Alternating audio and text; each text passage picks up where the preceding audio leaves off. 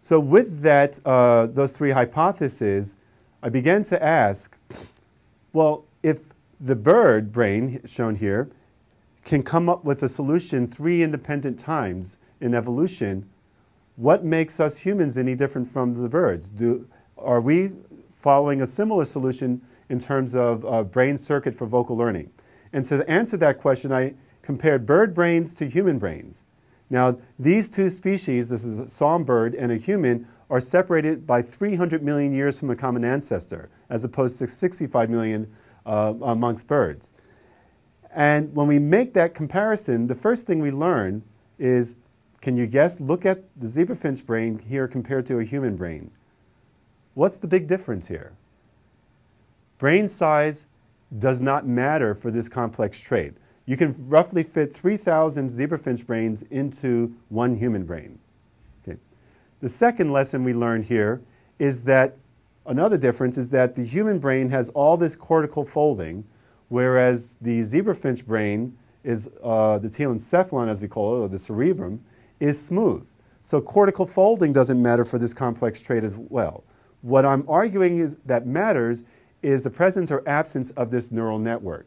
So let's actually take a slice through the human brain and take a slice through the zebrafinch brain and make a comparison. And when early comparative neurologists were doing that in the early 1900s, they came up with a theory that we now don't consider accurate anymore, but I want to explain it because it influences how we compare the songbird brain and the human brain. And this theory goes as such. Roughly 100 years ago, a guy named Lewin Ettinger was comparing the different brain structures of reptiles, birds, and mammals, and including humans, and combined Darwin's recent view of evolution, forming like a tree, and Aristotle's view of scala natura that says animals have, there are some animals with low behavioral complexity and some with more advanced like humans, and even religion in all of this, thinking that evolution was progressive, unlike what Darwin thought. He argued that evolution had a purpose, and that purpose was the generation of humans, or man, as they said.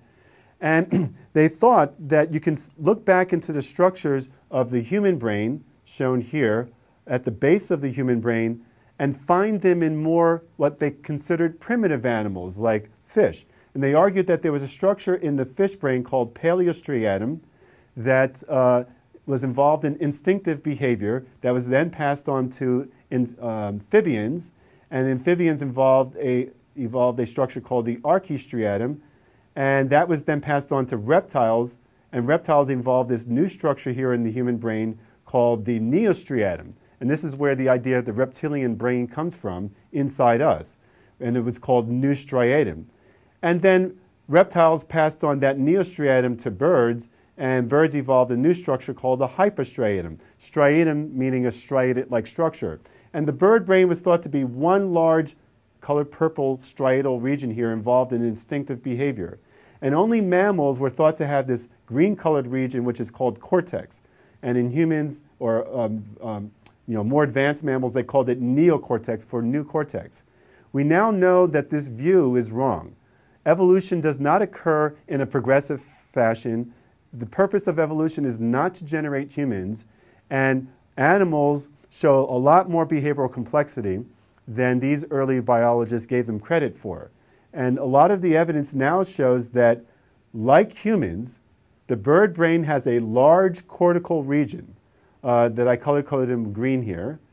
What's different about it is that the bird brain cortical region consists of large clusters of neurons, whereas in mammals it's in layered cortex. Birds have this basal ganglia structure in purple and blue here that's similar or homologous to the basal ganglia structures in the human brain, and it's organized similarly, and it's also involved in complex behaviors. It's not just for primitive behaviors.